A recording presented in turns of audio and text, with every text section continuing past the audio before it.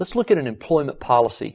Employment policies are normally broken down into many different areas, focusing on hiring practices, termination practices, and then the day-to-day operation.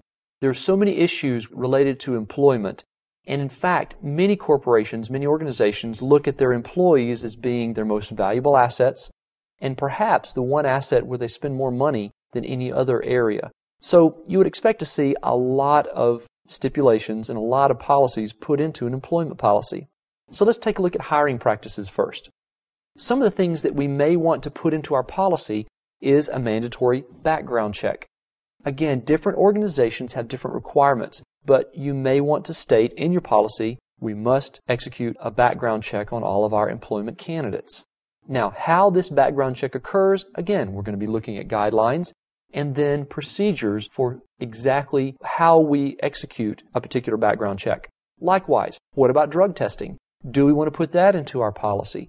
Probably so, if it supports our philosophy behind hiring. Another thing we may want to address is security clearance. Now, this is mostly going to affect government organizations or organizations that work with the government and have a requirement for security clearance. Again, this is a regulatory policy.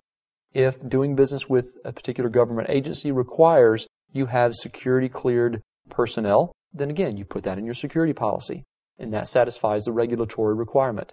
Non-disclosure agreements or other agreements. It's becoming more and more common for employees to be required to sign various agreements before they're offered employment with any particular organization. Non-disclosure is one of those types of agreements.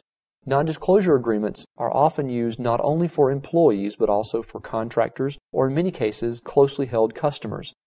The non-disclosure agreement basically states that any information that you glean from this relationship, you agree to keep confidential, or you agree to maintain the same security label on the information you've gleaned that the organization that owns the information puts on that information.